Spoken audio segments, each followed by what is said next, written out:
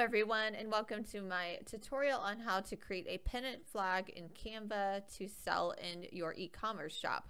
Also, I'm going to be giving you tips on how to create a mockup, and I'm going to be teaching you how to use Typecraft, which is a word text creation, warped text creation app in Canva. So let's go ahead and get started. All right. So I'm in Canva right now, and this pennant flag that I created here, I created actually in Adobe Illustrator.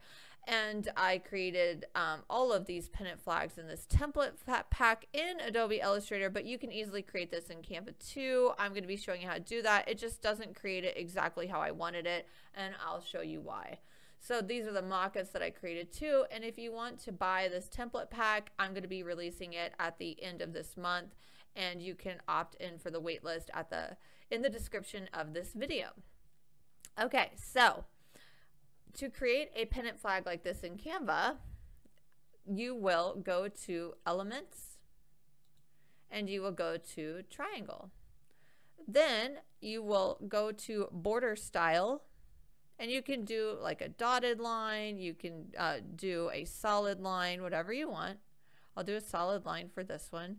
And I'm going to make the border weight 1 because I want it to be thin, so when people cut it out, they don't have that heavy border on there. So then you want to make the inside a solid color, and I can make it white. And you want to make it white because if you do it as just no color at all by choosing this, then when you go to create a mock-up for this product, it won't be easy because it will remove everything on the product to create the mock-up. So you want to make sure that it's white.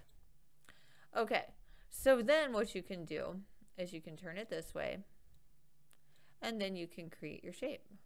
You can also make it a softer color, not that, but the border outline, you can make it a softer color, like a gray, if you want, so that when people cut it out, it's not so obvious that the lines are there.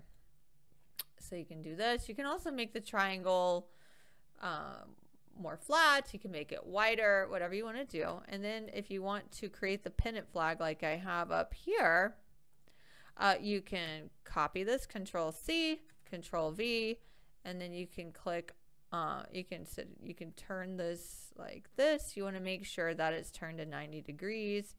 And then you can match it up to that. And what I do is I like to make it bigger so I can make sure that it matches perfectly. You see it's not completely flush. So if you want to override that snapping that it's doing, you can hold this with your pointer and hold the control button, and it'll override that snap so you can match it up perfectly. So you can see here that it's aligned perfectly. So if someone was to fold it over, it would look nice.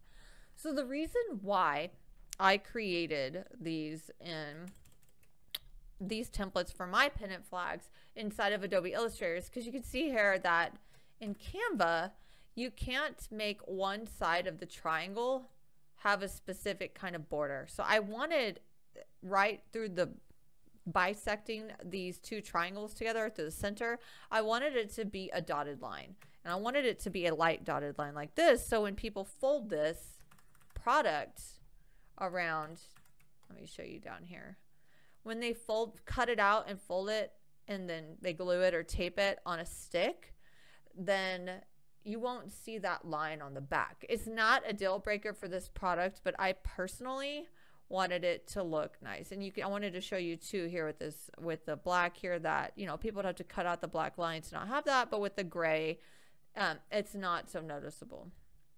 And also when you're making mock-ups for these, you can also change the border weight to be sorry, that's the wrong one. Let's go back to our Canva one. You can change these borders to be nothing so that you can create a pennant flag mock-up easily. Okay, so next I'm going to show you how to use Typecraft to fill in your pennant flag. So what you can do is you can click on Typecraft. So what you'll have to do is you'll have to actually go to Apps. So where are Apps? Right there. So you go to Apps and you type in Typecraft right there. Click on it, and then you'd open it by clicking on that, and it'll open like this. So the thing I don't like about Typecraft is that you're limited by the fonts that are already uploaded in Typecraft. If you were to do this in Adobe Illustrator, you could get whatever sports font or whatever you want to do, any kind of font you want, and then put it inside your flag.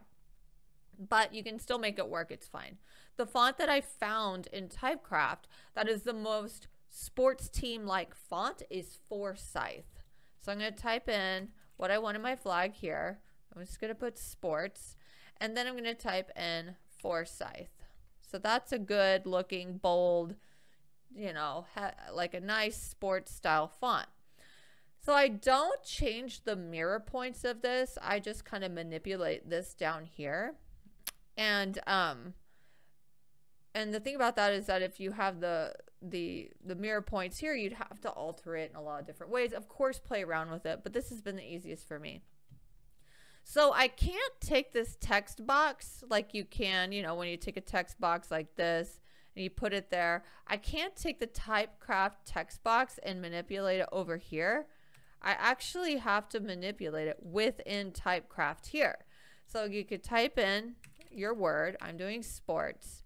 And then you have to actually manipulate the shape how you want it to look here. So I'm looking at my design here, and I want to make sure that it's triangular like this so that it fits in here how I want.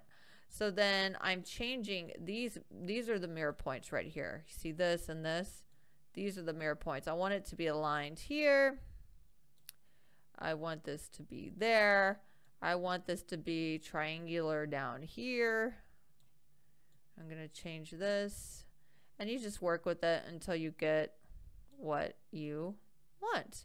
And then you can click on add element to design, and you can change it and manipulate. You can say, okay, I can update the shape. Okay, I'm not happy with this not being more flush down here, so I'm going to make this longer. I'm going to make that there. I'm going to change that to be deeper. And then I'm going to move that there, and I'm going to move that point up there. You can click on update element. So you see that it's updating what I want. And this one, I want to flatten that out, update element. And you just tweak it however you want. So we have our sports here. I can make this smaller if I wanted to make that point fit more into that bottom part of the triangle. There's so many options with this. I like playing around with this in Canva. It's fun. Again, though, it's easier in Adobe Illustrator to get exactly what you want. But if you're not comfortable with Adobe Illustrator, this is a great way for beginners to just get an idea of how tools like this work. And you can just tinker with it to get what you want. So there's that. So then for my sports pennant flag here, I want to do a little element. I'm going to do a baseball bat. I just typed in baseball here.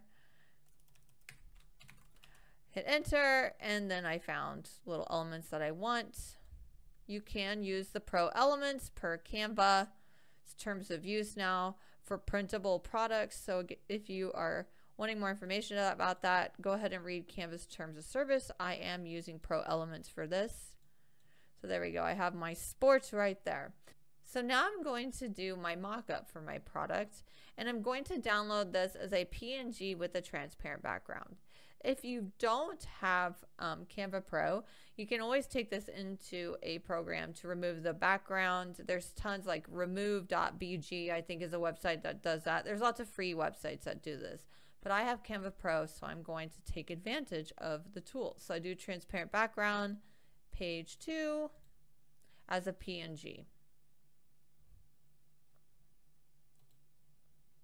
All right, so I see here this is a transparent background, and I have that important white background that's solid. So I can take that here, and you see how that's that white solid background. If it wasn't white solid, it would look transparent with the it'd be see-through, and it just wouldn't work for a mock-up. So then what I do is I take this and I put that there, and I shape it how I want. And then I'm I'm going to ungroup these. And then I brought a shadow in from over here because I don't like the way the drop shadows look. So you can go to edit photo and you can go to shadows. I don't necessarily like per se the way the drop shadows look on these. I like to add the shadow myself. So what I do is I click on elements and I type in shadows, and then they have tons of shadows that you can pick from. There's one here.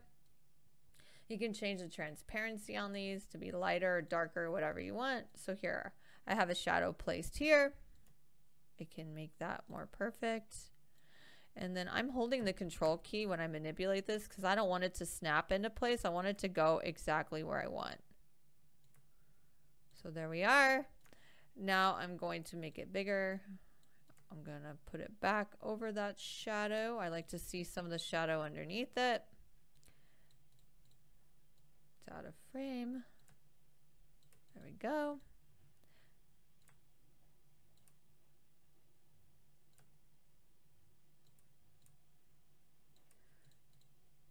So then I'm going to move this. I'm going to put that here, position backwards. And you see it's a nice little flag. So then what I can do is I'm going to duplicate this. I'm going to click on this. I'm going to group it. And I'm going to move it down here. And then I have my little sports flag. So then what I can do too is I can remove this background and I can go to elements and type on like sports event. And I could get a photo of a sports event. You know, there's a bunch of people cheering here. So what I do is I'd set that as the image background. And I'd probably make that transparency lighter. And I'd have it here. Right there. So then it's the setting of the environment. But you can also obviously make it a solid background, and then you could put text and you can say, you know, Pennant flag. And I would change the text to whatever text you use for your listing images. You could say team Pennant flag. And then I like to put the size, and you know, I'll put, you know, like digital download so people don't know that people know they're not getting a physical product sent to them. Digital download, US letter. So then you can click on that, position, center, move this down, have that there, and then you have your position, center. And then you have your mock-up for your product. You can obviously make this cuter. You can do, you know, sparkler, something to be more festive, like a graphic or something. Like position to the back. You can make this smaller. So then it makes it more festive. So I hope that this teaches you how to make a pennant flag to sell in your Etsy shop or in your e-commerce shop off of Etsy, and how to make the mock-ups for products like this.